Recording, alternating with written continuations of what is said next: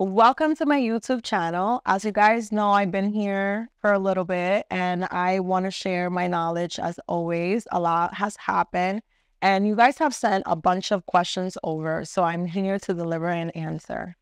You guys asked about marriage and, juggling with a toddler now. I can't even believe I'm saying the word toddler, and how I'm managing that. And I said this in my previous video, and it's no surprise to anyone. I do have a decent amount of help from Zach's parents. They're the best, honestly. They're super supportive. And half of the time, I don't know if I'm doing a good job. Half of the time, I'm questioning myself or over analyzing myself. I think it's very normal to do that as human beings.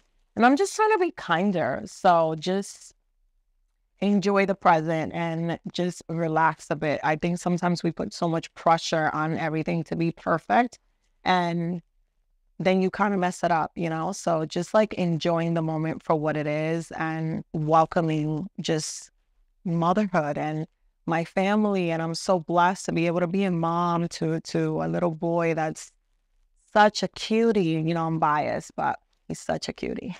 I think the next question will be about the building and how I feel about it. How did I decide to buy the building? How was the process of purchasing? And I think I came across the building. I shared it when I first purchased it. I looked at so many different options before purchasing. Looking back at it now, I'm so happy the bank has a process in place which it does not allow you just without any experience in owning X amount of units to go and try to build a building.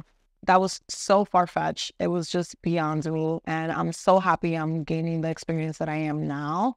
Do I see that in the future? I don't know. I don't know where my life is going to take me. I'm trying to embrace not putting so much pressure on myself. I think we do that a lot. And I just want to see where life takes me. I don't know what are my next steps. You guys always ask me, what are you going to do? And I'm like, I do know what I'm going to do. I probably do know what I'm going to do, but sometimes I just like don't feel comfortable just sharing just yet. I'm someone that like until it's not like already there and set and done, I just don't feel comfortable. And I have learned that with time. I feel like sometimes bringing so much like energy of others into your projects and into what you want, it's just like makes it sometimes harder for it to accomplish. I don't know if it's mentally the pressure that it creates. So if we're working for something, I know it's hard to keep it from someone, but just keep your mouth shut. Don't be afraid to keep it to yourself, to your like just immediate ones, like partner, mother, father, or even, one, because sometimes it's like the pressure does get to us as human beings, and it's normal. I think the hardest thing to do is to be a full-time entrepreneur, have a full-time job, and be a mom. I think that we're not validated enough and appreciated enough. We're so overworked. It's so hard because I'm someone that loves everything to be in order. My house, I've been accustomed for my house to look a certain way. And I still haven't let go of that, which I love. I feel that I have a year strong still. If you come to my house still looks the same. I did a designated area just for Kane, which I feel happy about. Makes me have peace in mind that if something in that room is not where it's supposed to be or it just gets damaged, I don't care because I mentally prepare for it not to care anymore. If you have the opportunity to just have one room for your child and let him be a kid, I highly, highly recommend that. So it's really hard overall just to like keep up and do everything that you have to do and now take care of a toddler and everything that comes with having a toddler, especially a boy. I have friends that have girls and they're definitely, I don't know, más tranquila. They're just like girls. El mío es un.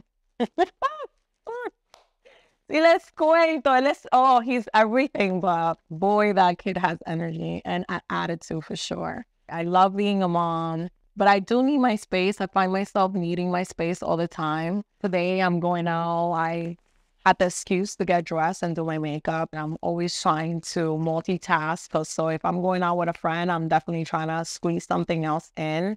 That leads to the next question. I get asked a lot, like, how do you manage to do so many things? And honestly, I just don't have a life. I'm trying to maneuver my schedule constantly into different projects at the same time. If I am finally going to a salon and doing my nails and getting my makeup done, I'm trying to record a YouTube video. I'm trying to do some fashion videos. I'm trying to see a friend. I'm trying to do just a get ready with me. We'll have to kind of like take advantage of that moment now that I'm a mom. I don't get that much free time to do these things. So I'm definitely kind of like squeezing things in, which makes it fun. I'm happy that I still get to do this, that I get to stay here with you guys all the time and just like talk. What life I live, right?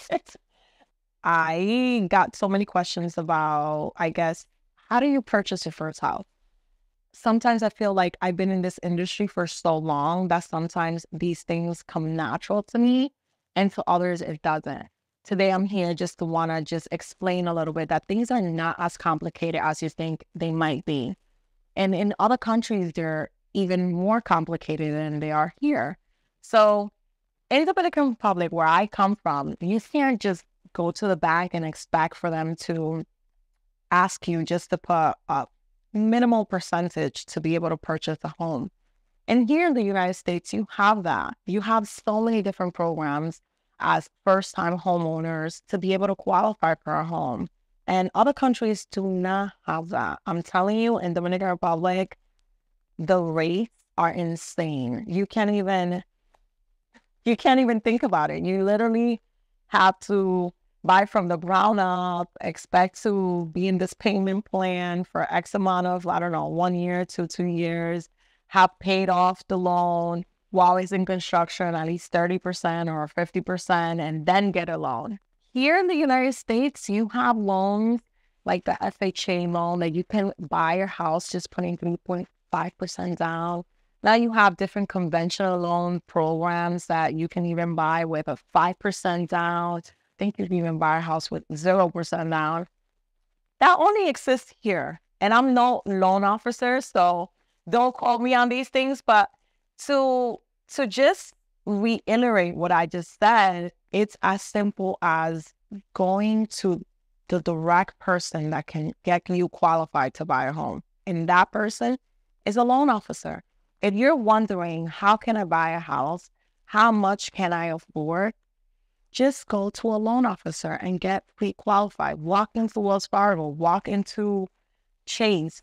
Ask anyone for a broker that does loans. There's brokers that specifically do mortgage loans. I usually recommend most of the ones that take my one-on-ones.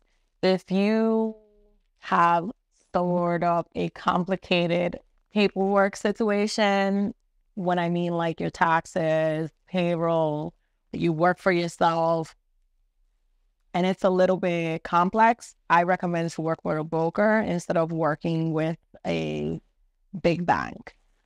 You have to think about banks that they don't really need your business sometimes, or they have so many people that have less complications that they prefer to work with. So this is when the brokers come in, and I feel like you're constantly fighting for your business. So they're going to try to make that loan work for you. So every time I come across a client that it's a little bit more complex and needs a little bit more of a help and guidance, I will typically recommend them to go and speak with a mortgage rep instead of a typical bank.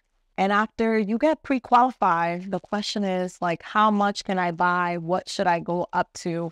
And I saw a video on Instagram today that was very interesting.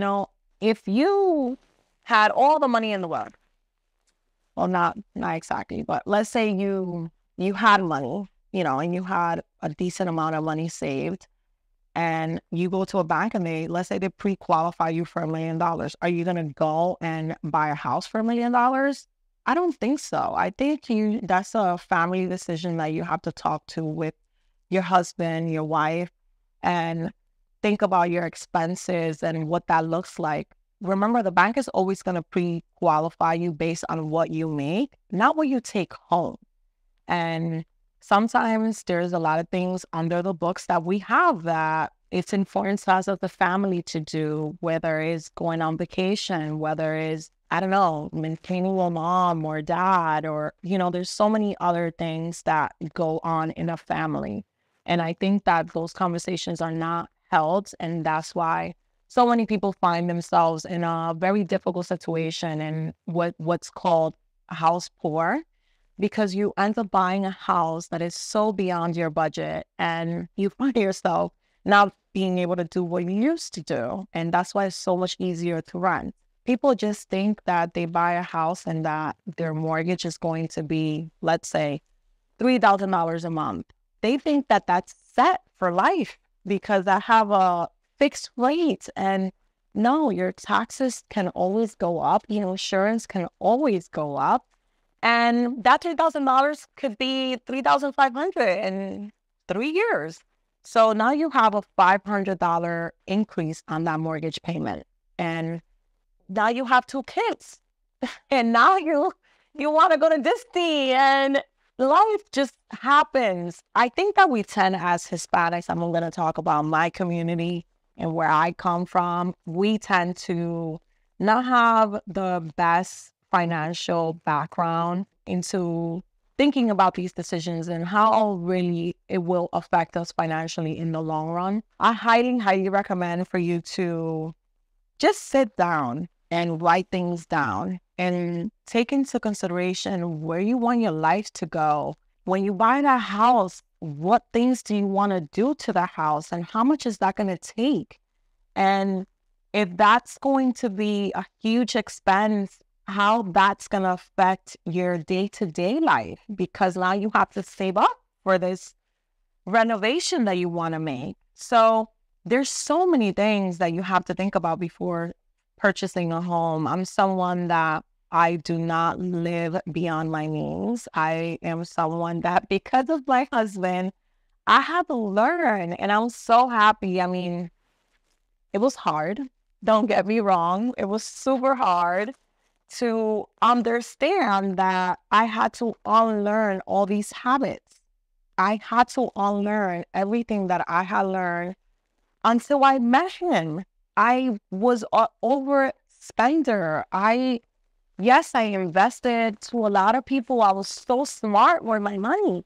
And I thought I had it all together. Then I come here and meet my husband, and he's like, what? Like, you buy a purse of how much? You do what? He could not believe that.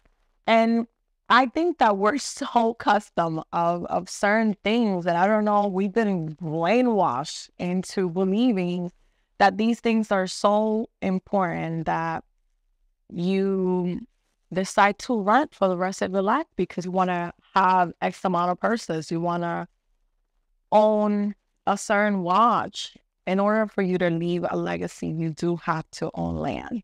And I am a prophet of that. I want to leave Cain so much. That's all I care about. I just don't want him to go through what I went through. I want him to live in a bubble in so many different ways. I don't want him to know the type of struggle that I went through. I want him to know what struggle is. He will know. Everyone will go through struggle, but I look at Zach. He definitely did not go through the struggles I went through. You know what I mean? So I wouldn't be mad if my child went through those type of struggles, if not the ones I had to experience. So if you're able to relate to that and to understand why it's important for me to leave that legacy, to be able to provide my son with solutions. I really don't want him to have to take loans to go to college. I really want him not to have that pressure when he gets out of college about taking just any job because his student loans are hitting and he has to make that payment.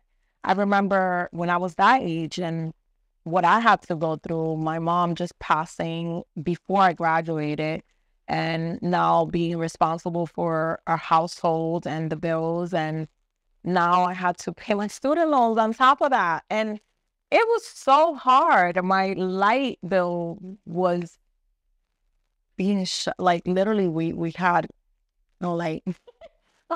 We had no cable. It was always like it was hard. It was so hard. And today we're here, but I don't know. I don't know if I'm gonna live here for forever. I want to be here, and see his kids grow up, right? I want to be a grandmother, but I don't know that, and I have no guarantee. And we tend to live a life as if we're gonna live here forever. And we all wish that, but what about if we don't, you know? So I'm someone that is constantly thinking about that because my mom died and my father died. So I think that that's something that haunts me. That's like a shadow that I'm always not afraid to even talk about it. When others are very like, yo voy a vivir para el resto de mi vida. A mí no me hable de morirme. That there's people like that. And then there's people like me who are very, I don't know, I'm very practical. I'm someone that I'm not afraid to talk about anything because the things I've been through have taught me that you can't be afraid to talk about stuff because then they happen and then you don't know what to do, you know? So I prefer to talk about it. I prefer to have those difficult conversations when a lot of people don't want to have them. So I think the main goal of this video is to tell you guys that all of us have a lot of dreams, but a lot of people talk about their dreams and you see years passing by and nothing really happening. And then there's other people that they talk about it, but they be about it, right? They do it. And I've been someone that I want to be that type of person. And I want someone to look at me and say, whatever Marcel said she was going to do, she does it. And that's who I want to inspire for all of you guys to be. But in order for you to do that, you kind of have to make some adjustments. You have to sacrifice. You have to understand that life is a game, and you know, you have to kind of juggle different things at the same time, and you kind of have to make tough decisions if you want to make these goals. You have to decide if you're going to go on 3 vacations this year or you're not going to take any. Are you going to go to Whole Foods or maybe go to ShopRite? Are you going to get a cleaning service in your house, or are you going to say, you know what, I'm going to clean myself? So there's so many small decisions that will allow you to hit that goal. And I can't tell you what those are. You know what they are. And you have to sit there as an adult like you are and make those decisions. You have to say and repeat it multiple times. This is what I want to do, and decide to do it. And that's it. There's no looking back. I'm someone that I feel kind of embarrassed if I say that I'm going to do something and then I don't do it. It haunts me. There were so many instances where I could have not purchased the building. And I think the reason why I bought it is because I said I was going to do it. So I was going to do it. I'm going to do it. I mean, I couldn't imagine not doing it. There was no looking back. There was no other option. So sometimes it's a good thing, sometimes it's a bad thing. But for sure, when you're trying to accomplish something, you definitely want to be someone that is determined. And you have to have determination, and you have to be able to look beyond your present. You kind of have to be like insane, kind of like understand that all of this that you're going through right now, it's all temporary, and that you will be able to have that life that you want. But you have to live right now, maybe a little uncomfortable. Maybe you have to do a couple of things that you don't want to do. Maybe when your friends invite you to eat, you're not going to go, because it's not only going out to eat. It's that outfit that you got to buy. It's that hair you got to get done. It's that makeup that you're also spending on, because makeup is very expensive. So again, I encourage you to think about that future that you want to do. I encourage you to not click on so many links to buy. You know, I found myself like, oh my God, I can't believe the things that I'm buying. And did we really care for these things back in the day? It's a new 2024. You want to be able to look at this year and say, I accomplished so much. If you can't buy your first house this year, but at least you can make and build habits that will be able to get you there. Maybe not this 2024, but maybe on 2025. Maybe you're able to pay off some debt this year. Maybe you're able to, again, just get a step closer to where you want to be. It's a good year already. I encourage you to do that. I'm doing the same. I'm someone that has not settled. I'm someone that, as you can see, I keep it very humble. You guys tell me all the time, Marcel, you're very humble, and I am, because I understand that I still want more. And if I want more, I can't sit here and go and spend on $100,000 watch, because I could get a pool and a backyard with that in the house that I do want, you know? So it's like all about choices. Again, it goes back to choices. So it's not that I don't have the money. It's what I choose to spend the money on. It's what I choose to do, the life that I want, and what I enjoy. You know, ask yourself that. What do you truly enjoy? Do you buy something because you want others to see you with it? Or do you buy it because you truly want it and like it, you know? So I adore you guys. I only want the best. I know that these conversations are boring sometimes, and I might not be your favorite person at times because I do speak the truth, but I am kind of a parent here with you guys. You guys are like, oh, dime esto, ¿qué hago esto? Y aquí estoy diciéndole lo que de verdad del corazón me sale. So as you guys know, I do one-on-ones, and in these one-on-ones, I'm able to address you guys personally and go through everything that you're going through and basically tackle what your habits are and what, in my opinion, you can do better and what can you be doing better at. So if you guys are interested, I'm still doing my one-on-ones. I also have my subscription, so I share so much there of my personal life and who I truly am. And I think you guys really will enjoy it. I think that it's a whole different side of me. And I would love if you guys join and see a little bit more of who I am. So I also saw a different video, and I'm going to end it with this. I saw this reel online about how it doesn't matter what you make. You have to have the right habits to be able to see that kind of payoff. Because as you elevate yourself, also your tastes elevate, and you want different things. You like different clothes. So you have to understand that it doesn't matter how much money you make. In reality, is those financial habits that are going to take you to the next level if you have them. So you have to develop them. So I find myself like constantly understanding that it doesn't matter how much you make, it's how much you spend. Be very mindful of what you're spending and what you're spending it on. So that goes even for school. You know, I'm going to be completely honest. You have to understand, when I lived in the basement, I used to shop our Marshall. My mother-in-law still goes to Marshall, and I want to go to Marshall. I love Marshall, but I don't go anymore. I don't go. I don't go to Marshall. I want to go to Bloomingdale's. I never used to shop at Bloomingdale's when I lived in that basement. I did not know about so many different brands that I know today, and my taste has changed.